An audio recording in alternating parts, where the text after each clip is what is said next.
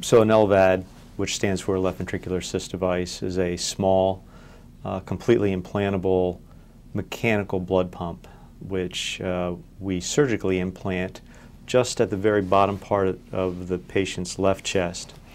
It connects to the heart, the apex of the left ventricle, which is the main pumping chamber of the heart.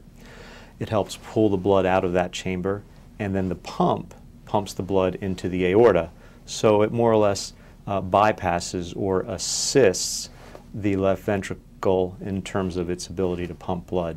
This particular device is the newest presently available FDA-approved device, both for use as a bridge to transplant and, as we say, destination therapy. So even though it's most commonly used as a bridge to transplant, it is now FDA approved to use as we say, standalone therapy. So for folks who, for whatever reason, may not be eligible to have a heart transplant due to other medical illnesses, this device can be used to treat their end-stage heart failure. The most dramatic to me are the folks who really barely make it to the hospital alive because of their heart failure, and they're hooked up to, you know, seemingly a million IVs with all the strong medicines, other temporary circulatory assist devices, balloon pumps, things like this, and they're barely alive. And we put the device in, and to see them recover, and within several days to a few weeks, see them walking down the hall, it's amazing. Some of the other examples are, you know, people who used to enjoy going to sporting events, but they couldn't, and now they're able to do that again. A young gal was recently speaking to her mother, and she likes to dance, and she wasn't dancing. Now last weekend she went out dancing.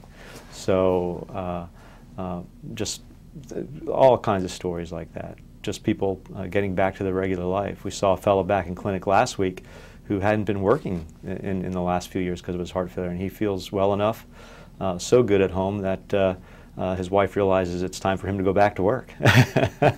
This device is very small, and that's the main improvement. It allows us to implant this device into a wide range of individuals. The previous device we were using was quite large, and for smaller individuals, smaller men, smaller women, teenagers, the device was too big. So with this new device, it's so small that there's almost no one we can't put it in.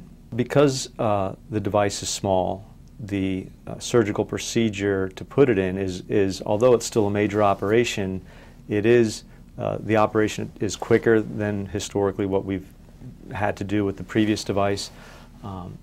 Shorter operation sometimes means less surgical trauma, and the recovery just seems so much quicker.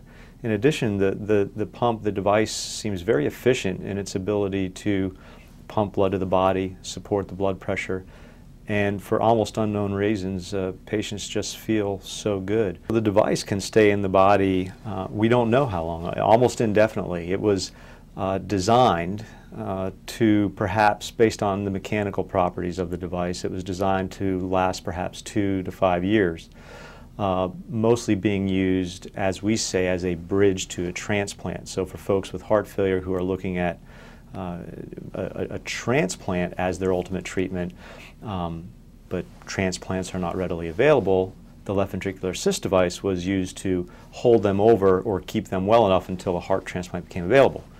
Well, it turns out the device works so well, and 2 years would go by, and then 3 and 4, and the device is still working fine, that it became obvious that it was probably a more durable device than just a couple of years. And even though it's not the perfect therapy, it's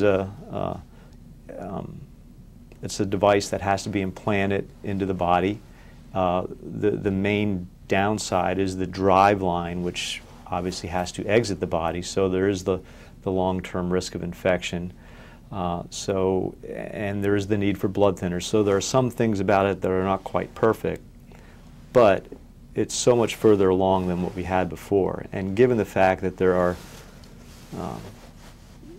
5 to 6 million patients in America with heart failure, and 600 to 700,000 new cases diagnosed a year, and only 2 to 3,000 heart transplants a year, there's a huge gap and a huge unmet need. And this therapy, this device really gives some hope.